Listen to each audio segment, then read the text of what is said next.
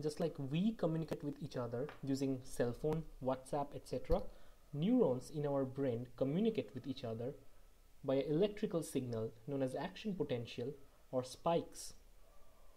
Now, if you're watching this video, the visual input is going into your brain, making your neurons of your eyes, the optical tract, to fire, and that information is relayed to the higher cortex where the visual information is processed. And if you're also listening to me, then your auditory neurons are firing and sending this information to your auditory cortex. So neurons spikes, that means the spike is action potential, which is nothing but a change in voltage over time. So the change is from resting membrane potential to a positive membrane potential of plus 30 millivolt. This delta change in voltage, about 100 millivolt change in voltage, is known as the action potential. So question is whether we can measure the action potential from the neurons or not. It turns out we can use electrophysiological methods to measure the action potentials, and that could tell us about various biophysical properties of the neuron, including capacitance, conductance, firing frequency, input resistance, and firing pattern. A combination of all of these biophysical parameters can tell about several aspects of the neuronal physiology and how the neuron is coding for the information, which would be decoded in the higher brain center. Now, here is a typical patch clamp setup with a microscope, and you can see with the microscope there is a camera attached by which you can real-time image the neuron from where you are recording. There are setups for electrode, stimulating and recording electrode, which are held in position by micromanipulators, and you have a bunch of amplifiers, several power supplies, etc., etc., and a screen where the recording is displayed. So here is an even closer view of that rig, where you can see the micromanipulators is holding the patch electrodes. So these electrodes are recording electrodes. You could have another, from another side you could have a stimulating electrode which would give current inputs. So now this is the stripped down version of the patch clamp setup. So most important part is this recording electrode, which is connected to the amplifier, because these currents or voltage, whatever it is recorded, is minuscule, so it has to be amplified in order to detect, and that goes to a data acquisition system and goes to a computer which displays the recording in real time. Now, the first and foremost criteria of the patch clamp is to establish a patch. So how to establish a patch? In a patch clamp method, the electrode is poured down towards the cell membrane and gentle suction is applied. Once the suction is proper, the membrane resistance would increase and reach in order of 1 gigaohm. We call it gigaohm seal.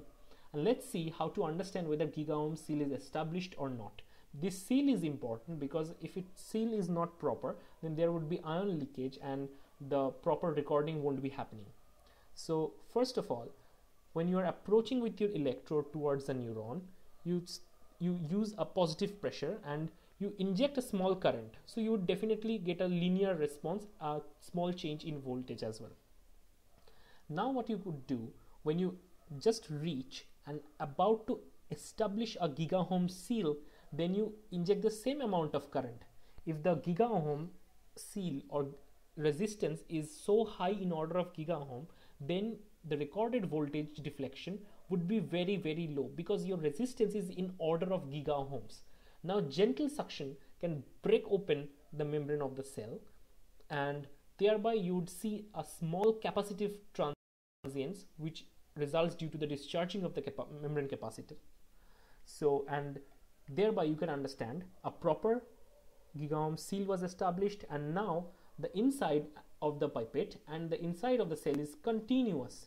This configuration is one of the important configuration and most used configuration in electrophysiology, known as whole cell recording.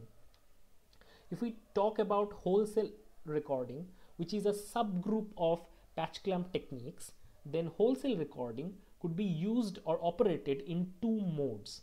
One is voltage clamp mode, another is current clamp mode. Each has its own unique advantages.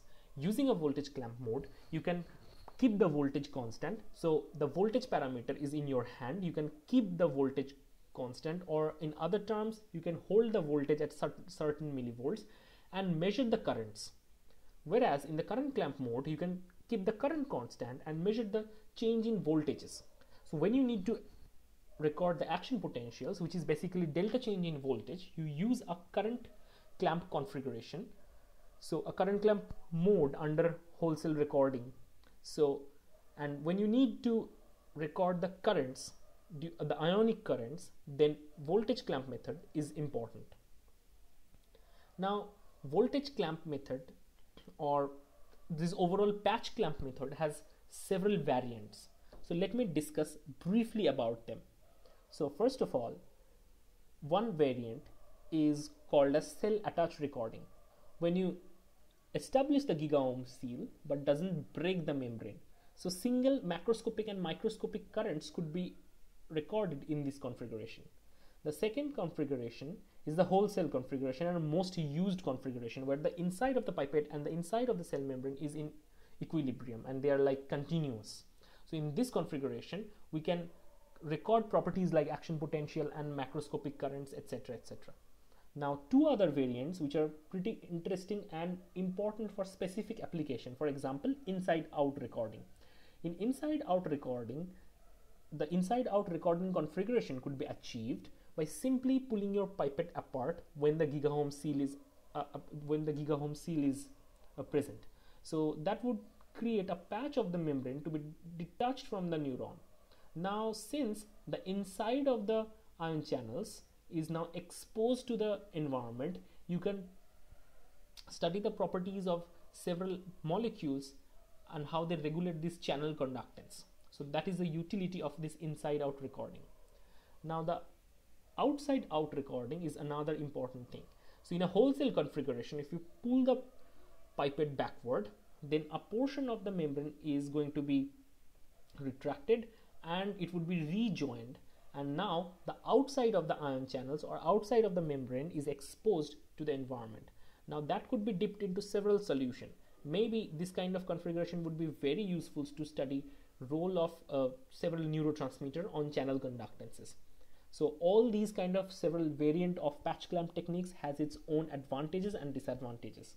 But one of the most used one is the wholesale patch clamp recording that can be operated in either voltage clamp mode or in current clamp mode. Now, let's say in a wholesale configuration, you inject a negative current and you would get first capacitive small currents, and when it reaches the threshold, it would start firing action potential, and you can nicely represent this data in form of injected current and voltage and plot a IV relationship. Remember, when you are going towards more depolarized, you are giving more depolarizing current, it is giving rise to your action potential. But why do you want to inject a hyperpolarized current? It is important to step increase the current, because in the hyperpolarizing side, you can calculate one important biophysical property known as input resistance, which would tell you how much leakiness is in the membrane, or and also that parameter is important because depending upon input resistance, it tells us that how much the neuron is likely to fire, or how easy for the neuron is to generate an action potential. So these parameters I would be discussing in other videos. So, but what is the importance of this action potential? It turns out that our brain is a decoder of these action informations inside these action potentials. And it turns out, let's say a spider is trying to bite you and you are getting freaked out and your fear neurons are firing like hell. So after the time, there could be changes inside these neurons which would change in biophysical properties of the neuron or conductive properties of the neuron. Let's say you've seen the spider for the second time and somebody is able to record from your brain. Then you would see a potentiated response. Your whole firing rate versus input current curve would shift leftward. In simplest word, that same amount of current is now given a heightened response or a potentiated response.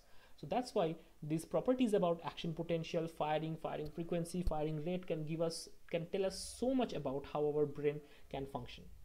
Not only that, It turns out the information about sensory environment is decoded by the firing rate inside our brain. For example, the information about the odor intensity or odor quality which is present in our environment is actually decoded by the olfactory neurons in the higher brain center neurons by its firing rate. So firing rate and firing pattern in real time. It turns out the odors which are very similar have very similar firing trains. So that is interesting. So the not only the amplitude of action potential, but the frequency of the action potential, the interspike interval of the action potential carry a huge amount of information about neuronal coding.